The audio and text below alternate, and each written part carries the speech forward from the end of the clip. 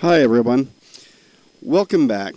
I hope you have enjoyed my other videos. This video is going to be about making a simple mold for a fiberglass part. I've had many people email me and reach out to me and ask me to post more videos, but the fact is I have a real job that takes up a lot of time, and I really enjoy what I do for a living, so this hobby can only take so much. So what we got to start out with first here is you make a plug out of styrofoam, and you need to really work it up to look exactly like the finished part. So you're going to have to fiberglass it, you're going to have to prime it, you're going to have to paint it, because when you make a mold, you're going to pull a mold of exactly what you want it to look like. If you have any hair scratches or even a piece of hair that falls into your part, it will show up in the mold.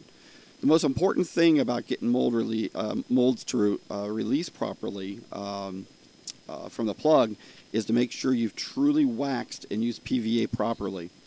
First, you're going to mount your part to a piece of plexiglass, something that it will release easily from. It's very important, though, that you wax, wax, wax. Then you cut out a dam, and then you're going to put the dam on the plexiglass in the piece so that you're making one half of the mold first. You don't want to make one whole mold because you can't get your part out. So you got to have a two-part mold in most cases. So I then take modeling clay, and I work around the back side of the plug to support the dam. Keep in mind, all you're going to do is make one half of a mold to start with. So once you've done that, you want to wax the wood, wax the plexiglass, wax the part again 2 or 3 times. Make sure that it really is just as slippery as it can be. And then you want to put the PVA on, a mist coat and then 3 heavier coats. Now I just take regular old Bondo, and I'm going to very carefully work it around any edges or grooves to make sure there's no air bubbles, and then I'll spread it out. Once that's all done, let it cure for about an hour, and then you can pop off the dam. And this is one half of your mold. Leave the part in there. If you don't, when you put the goop on the next side, it will leak behind the part. So leave the part in the one half of the mold. Now, wax this really, really good. I got plexiglass, I've got one half of the mold, and I got my plug in there. Wax this 4 or 5 times. And then you want to PVA it. And then let it, do the other half like you did the first half. Pop them apart, pull the plug out, and you're going to have your 2 halves here. Now you want to take like 3/4 ounce cloth, stick it in there as a first coat.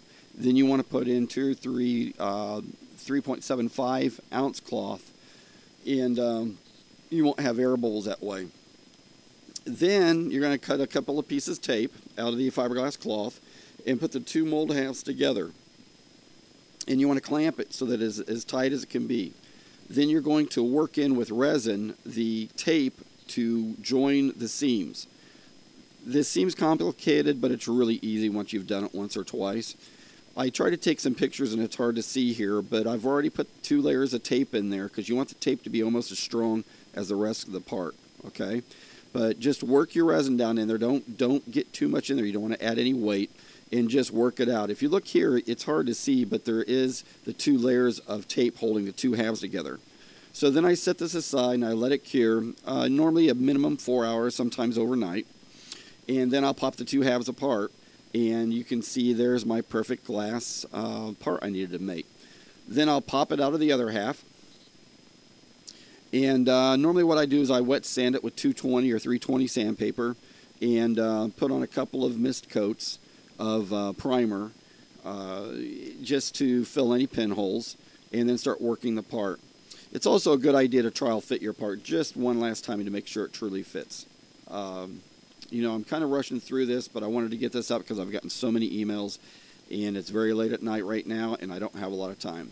Here is the rough prime part. It will have 2 more coats of primers, just, flooded all over. Just put the primer on real thick, but sand all the primer off, and then put a really thin coat of primer on, and then your final base coat. Since this plane will be camouflage, that tail will either be a brown, green, or a tan. So I hope you enjoyed this. Thanks, everyone.